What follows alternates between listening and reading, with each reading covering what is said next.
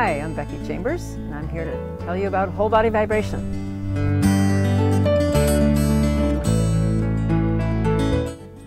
Whole body vibration is probably most famous for its effect on bone density.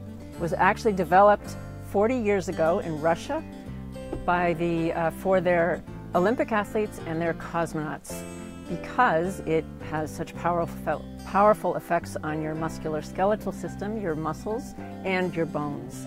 So it turns out that actually, and in fact NASA is now using it with our astronauts, and a lot of research has found that it does signal your bones to increase bone density very powerfully.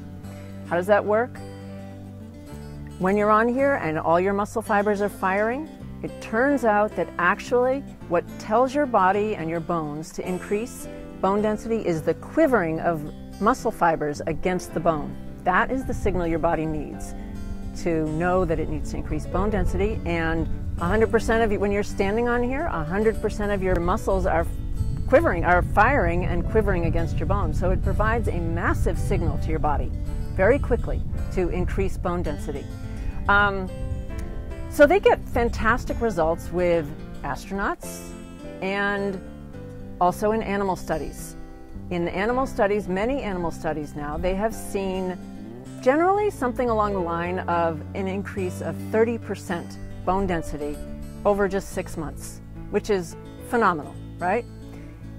They don't get such great results with postmenopausal women, which is where the problem is most acute. That is because there are other factors involved. It's not just the signal you need to your bones. You also need to have all the building materials. Nutrition is really important.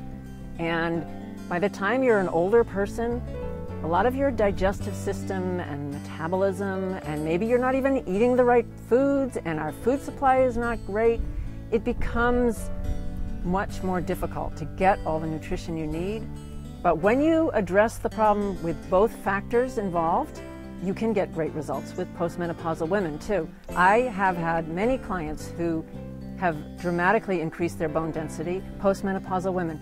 In fact, there's one woman who came to me at the age of 68, I think it is, with extremely severe bone density, osteoporosis, diagnosed by the gold standard of bone density testing. And within 2.5 years, she, by the same test, had the bones of a healthy young woman. No osteoporosis at all, which is fantastic results. She's got better results than most people most older women, I admit.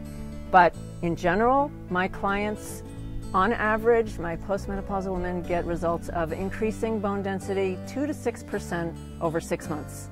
The key is to look at both nutrition, and there are over a dozen critical, essential nutrients that you need to build bone, not just calcium and magnesium and vitamin D. If you need all those different nutrients, plus the vibration, you can get great results.